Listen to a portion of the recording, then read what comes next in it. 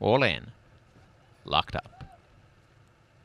Off they race. Wreckhouse from the outside and Ariel's Vision the best two away and shooting for the lead here. Ariel's Vision near the insides out in front of Scattered Style, who quickly attacks, and they go at a good pace to lead by a length. Up the rail, Hey Cinderella's gone to third from My Silver Dollar. Then Vextation, Wreckhouse, and a length to Fiction is last. Scattered Style extended here. Ariel's Vision on the inside fights back for the lead. They're out by a length and a half as Scattered Style relaxes now behind this leader. And up the inside, Hey Cinderella is closing easily. 3 lengths away, My Silver Dollar. Then came Fiction, Vexation, and Wreckhouse is last. The top 3 are clear as they go inside the 3/8. Ariel's Vision, Scattered Style, and Hey Cinderella not as comfortable on the inside at that point. A length away is My Silver Dollar. And then Fiction in the centre.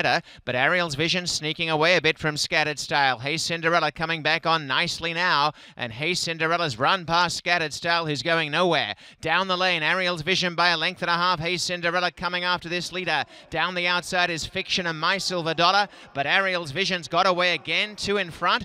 Out deep on the track, Fiction's finishing better than Hey Cinderella, but Ariel's Vision holding both of them. And Ariel's Vision takes the first race. Ariel's Vision and Jerry Olguin 2 lengths. Fiction second. Hey Cinderella third. And My Silver Dollar was fourth.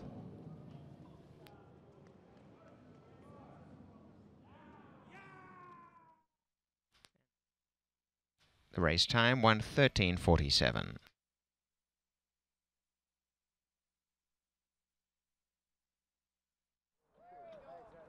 Ariel's Vision takes the first, a good win. A bay filly who's 2 by Court Vision from Paper Angel, bred by Huntington Stud Farm Corporation. The winning owner, Jesse Ladouceur, and trained by Harold Ladouceur.